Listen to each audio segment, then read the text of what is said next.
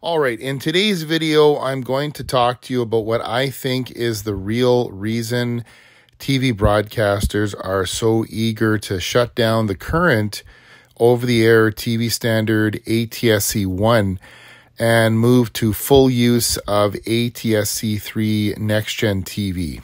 So make sure you watch and listen to the full video before drawing any conclusions. If you have not heard yet, the National Association of Broadcasters, which is the largest lobby group representing TV and radio broadcasters in the U.S., has petitioned the FCC to set a firm shutoff date for the current over-the-air TV standard ATSC 1 and go full in on ATSC 3 next-gen TV, sometime between February of 2028 and February of 2030. So over the next 3 to 5 years, broadcasters want a full transition to next-gen television with the elimination of ATSC 1 altogether.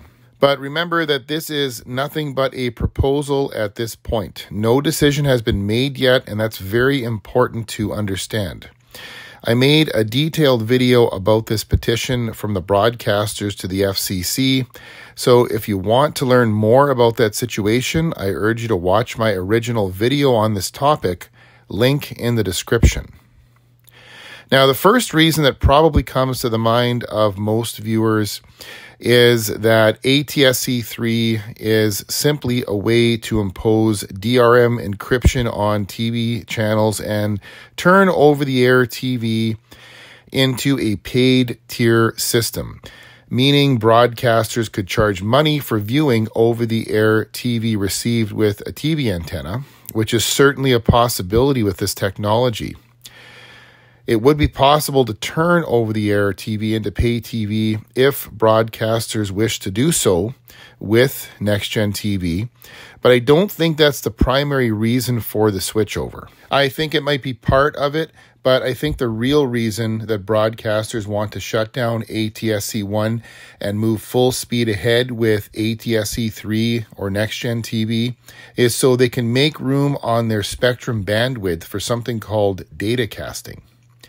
If you've never heard of datacasting, it's a way of broadcasting data or information over the air using TV frequencies without the need for an internet connection. It will allow broadcasters to disperse information of all kinds to many devices at once over the TV airwaves.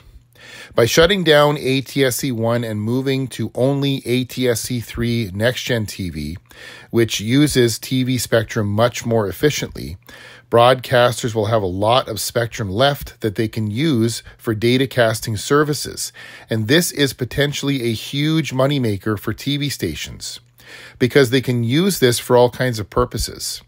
This is why they're so eager to set a date to shut down ATSC 1 TV signals, because then they can free up all that spectrum and they can rent or lease the spectrum to companies that need data or information dispersed to many people at once without the need for internet.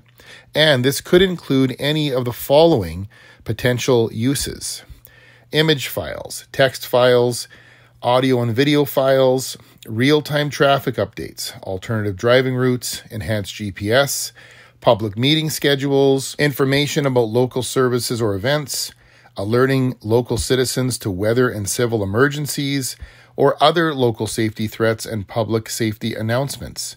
Universities and colleges can also use datacasting to distribute educational lessons, resources, and updates to students without the need for internet.